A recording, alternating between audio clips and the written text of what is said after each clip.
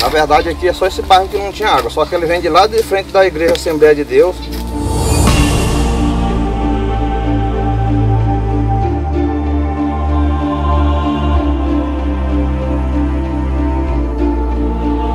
Tá em jogo aí é os 4.500. 4.500, não apareceu? Não. Todo dia ele dá um prazo. Ele quem? O Atanildo. Todo dia ele dá um prazo e... Da cá já é descendo. E nunca compareceu com esses caras. Assim, da cá já é baixo. Nós demos aí o pontapé inicial ontem e vamos botar para concluir daqui até o meio-dia. Nós queremos concluir a escavação aqui, que é já para dar continuidade aqui no encanamento. A água já está esperando. A água está esperando. É um sonho dos moradores aqui? Com certeza. Essa comunidade ela tem 25 anos de existência, só que aqui no povoado ela passou a residir aqui a partir de 2002.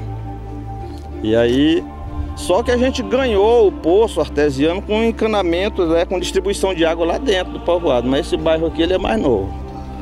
Depois que a gente começou a construir dali do campo para cá, foi que a gente fez um sacrifício aí com uns caninhos de 20 milímetros, a gente trouxe água de lá para cá, mas não é o suficiente para abastecer aqui as famílias, né? Então, com esse verãozão aí, eu não sei qual é o problema, que ainda enfraqueceu mais, a água não está vindo, passava de 3 dias sem vir. Nós resolvemos então reunir e comprar os canos, né, para poder resolver esse problema da água aqui, né? Compraram os canos? Infelizmente, a gente arrecadou o dinheiro, né? E houve um vacilo aí da pessoa que arrecadou esse dinheiro. Não sei como o Atanildo se interessou de pegar esse dinheiro para fazer essa compra dos canos, né? E esse rapaz também aceitou passar o dinheiro para a mão dele. E até hoje nós estamos esperando por esse cano. Se não fosse o prefeito, mas o Gilvan Moreno, presidente da Câmara, ter se interessado de doar esses canos para nós estávamos aí na mesma. O senhor sabe quem é essa outra pessoa que teria passado esse dinheiro para ele? Um rapaz daqui mesmo. Daqui mesmo. Ele é daqui mesmo. Ele falou que conversou com o Atanildo e o Atanildo disse que comprava esses canos mais baratos e uns canos bons, de qualidade, né?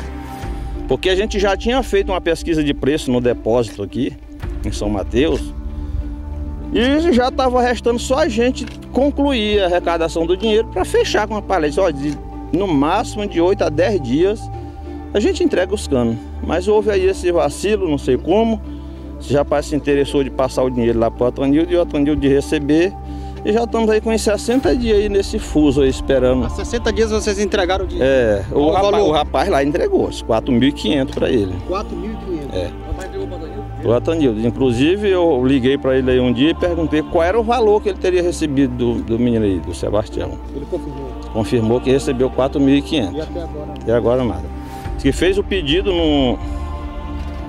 aí num depósito e disse que estava demorando muito. E aí a gente reuniu aqui, começamos a pressionar tanto o rapaz aqui como ele lá, porque aqui o povo aqui que contribuiu quer uma resposta. E acontece que não chegou no prazo. Aí ele deu mais um prazo. Perderam a esperança? Não, porque a gente vai lutar até receber o... Agora vocês não querem mais o cano? Não. Agora nós já temos o cano aqui, a gente já está querendo o dinheiro de volta, né? Inclusive ainda ontem eu falei com ele, ele ligou para mim, aí depois eu retornei a ligação para ele e disse para ele: para nós já temos aqui os canos vão dar para nós chegar onde nós queremos levar a água. Foi. Eu digo, agora a gente não vai mais querer esse cano porque a gente vai querer o dinheiro de volta, porque nós já temos cano, nós não vamos fazer o que com esses canos? E ele disse que já tinha feito um outro pedido num outro depósito, porque esse lá estava demorando muito. E aí até agora nenhum, nem no primeiro e nem no segundo. Estamos aí. Vocês querem dinheiro agora? Queremos o dinheiro de volta, com certeza. Porque é claro que a gente não vai perder esse dinheiro, né? É uma contribuição de R$ 343 de cada contribuinte, né? Cada morador. E aí tudo junto, né? Já dá para alguma coisa. Mesmo a gente já tendo os canos aqui, se a gente já tivesse o dinheiro em mão, a gente falou com ele logo assim que os canos chegou. A gente já teria pago mais umas horas da máquina ali, que fez 3 horas para nós ali que o João mandou fazer, que adiantou muito. Senão isso aqui já estava pronto, porque a gente já tinha pago, a máquina já tinha feito, já tinha cobrido os canos. Pois é. Então as palavras de agradecimento nesse momento é para o prefeito Gilvan, não é isso? É. O Gilvan Moreno, ele primeiro chegou aqui, disse que eles ficaram sabendo da situação da gente aqui, e aí ele disse que os canos chegariam nesse mesmo dia. E os canos chegou. Chegou. Cumpriu a palavra. Cumpriu a palavra. E então, a galera aqui trabalhando na festa, fogueira acendida, no grau. Aqui é trabalhando, aqui é escorrendo suor aqui no cabo do enxadão aqui, mas a carne tá assando aí também, aqui o churrasco aí. E assim nós não vamos parar não, enquanto nós não concluir aqui. Rapaz, ele tá levando na brincadeira, porque sempre ele disse que não, que ele tem um nome a honrar e a zelar. Que a gente até disse para ele que num terceiro prazo que ele já tinha dado aí, mas esse negócio não funcionar, a gente vai correr atrás do nosso direito aí. Ele disse que ele não queria que o nome dele saísse dessa forma, né? Porque ele tem esse nome a zelar, ele é um cidadão de bem e tudo, mas só que ele não está honrando, né? Ele não honrou a palavra dele, porque prazo não tem mais nem conta de prazo que ele... Ou seja, 60 dias e até agora nada. 60 dias por aí, assim, que o dinheiro já está na mão dele e até agora... Quantos dias o prefeito mandou o cano? Quantos dias? Rapaz, o Gilvão veio aqui numa quinta-feira, aí a gente ficou de dar uma resposta para ele, quando aguardando. Aguardando, foi com 3 dias, ele veio de novo, perguntou se a gente já tinha decidido, e a gente já tinha combinado e decidimos, né? Então é para nós que é assim. Isso para pôr os canos chega hoje. Quando foi de tarde, chegou aí. 100 cano. 100 barra de cano de 6 metros. Olha, meus amigos, estamos na Vila Nova. Aqui é uma dose com essa bebida aqui. Conhaque. A galera aqui é na carne assada e no conhaque. Olha aí. E aqui é litro secando e litro cheio chegando. E a pancada da galera aqui é só uma. Trabalho, trabalho, trabalho. Aqui na Vila Nova, próximo à Laje do Curral, zona rural de São Mateus. E aqui o trabalho, falar nisso, olha aqui, Rodrigo. A galera está trabalhando porque é a realização de um sonho que está bem próximo de ser realizado por parte dos moradores aqui dessa comunidade na zona rural. Segundo os moradores, esse sonho já está sendo concretizado graças ao apoio do vereador Gilvan Moreno e também do prefeito Ivo na doação de canos que era tão sonhado para a distribuição de água de rede aqui dessa comunidade. Minha querida, segura bem aqui essa dose aqui. A senhora toma? Toma aí. Rapaz, aqui é tanto quem olha quanto também... Segura rapidinho, eu pego de novo aí. Tanto para quem olha, tanto para quem trabalha, e a galera vai arrochando mesmo. Mas sorrir por aqui, segundo os moradores, é uma forma de se distrair por conta de um pesadelo que eles viveram há poucos dias atrás. Exatamente não tão assim, há poucos dias.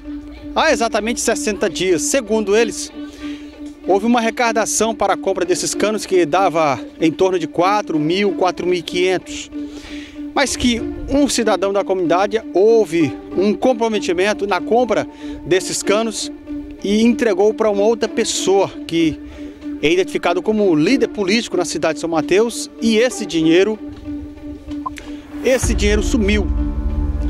Os moradores agora, com essa esperança que perderam, tanto dos canos quanto agora do dinheiro, não tiveram para quem recorrer. Foi ao prefeito Ivo e também ao vereador Gilvan. E eles ganharam os canos, já estão terminando o serviço, conforme você vê nas imagens. Mas o que está pegando mesmo aqui para os moradores é a revolta, porque já expirou o prazo de 60 dias, foram 3 oportunidades dadas por esse líder político, e nem os canos e nem o dinheiro.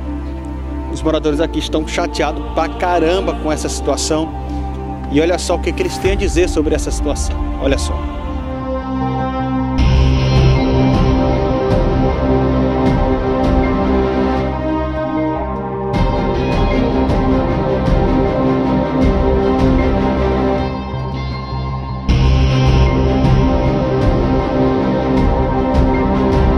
É assim, nós fizemos uma arrecadação, certo? Primeiro fizemos umas 3 reuniões entre eles lá e algumas pessoas daqui mesmo. E fizemos uma arrecadação lá entre 345 para cada um, certo? O valor que tinha, que foi arrecadado, foi 4.500. Vocês juntaram 4.500. Conseguimos 4.500. E entregaram para quem? Eu entreguei para o Atenildo. Você, pessoalmente? Eu, pessoalmente, eu e outra pessoa que foi mais eu. Em espécie? Em espécie. Quando foi isso? Rapaz, foi no dia 31 de outubro. E aí eu dei um atraso nas entregas. Aí o pessoal começaram a dar pressão. Eu peguei, chamei ele, eu falei para ele que eu não estava mais aguentando a pressão e que nós tínhamos que dar um jeito desses canos aparecer.